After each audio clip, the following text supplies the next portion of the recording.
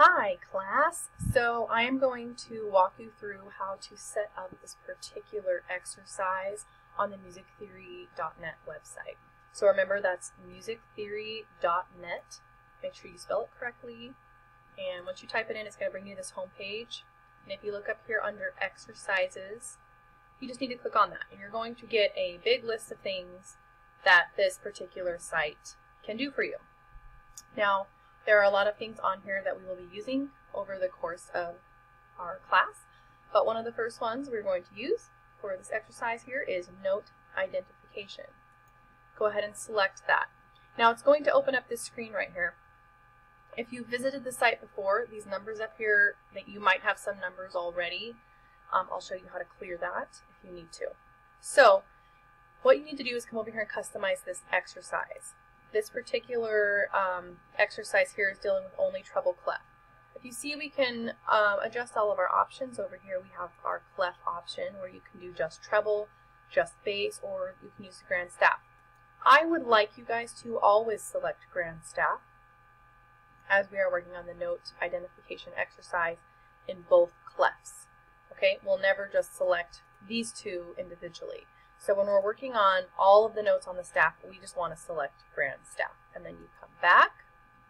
Now for our range of notes, remember we talked about ledger lines, how those are the notes that extend.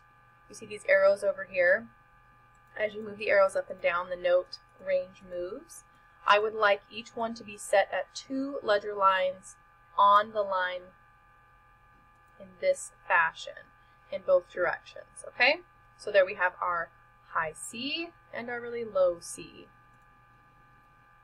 Positions, make sure it's lines and spaces. Key signatures, honestly, for note identification, this isn't even necessary. So if any of these are selected, just unselect them and make sure that this natural one is selected here. Note names, we want it on letters. We're not doing scale degrees or solfege for this particular one. Helpers, this needs to be turned off. Accidentals, go ahead and turn it off. Not necessary, we're not using that. Now for the note filter, turn this on and all notes are selected. We don't need, since we're not using accidentals, you need to come in and unselect each of these options right here. What this does is, as you can see right now, you have all of these options that you will not be needing. We only need this middle row of notes. Since we're not dealing with any accidentals yet, we don't have sharps or flats. So only the middle column should be selected.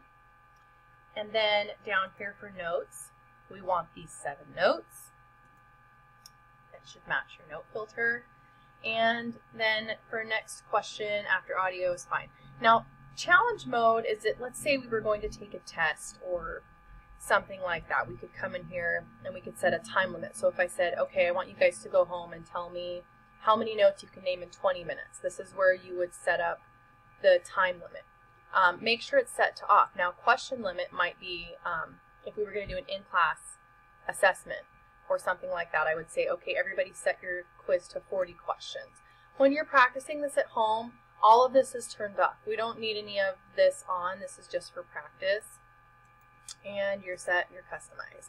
Now, if you need to, this is where on these 3 dots you would reset the score if you needed to reset it, or any of these things if you needed help. Okay? You really won't use this. It's just not, you don't need to, and I'll show you why. So now when you come over here and you start the process, obviously I would look at this and I would notice that this is a note on a line, and you could either use just from your memory what you remember the note is, or you can use your line rhymes. For me, it's good burritos don't fall apart. So I know this is a B. So I'm going to come down here and I'm going to select B. If I am correct, this will flash green. If I am wrong, it will flash red. It's green. Now, if I get the note wrong, so this up here is a space note on our treble clef, and I know it spells the word face. I know that this is an A, but let's say I wasn't sure, I thought it was a G. It's going to mark it red and hold it red for you there, just so that you can see, oh, that wasn't quite right. And then when you get it right, it'll go green and move on. Now you'll notice that it'll say that I made 3 attempts, but only 2 were correct. So don't worry too much about this when you're working on it. This is for your practice. This is just a way for you guys to practice working on your note naming at home. So that's how you're going to set up and customize all of your settings and do note identification on musictheory.net.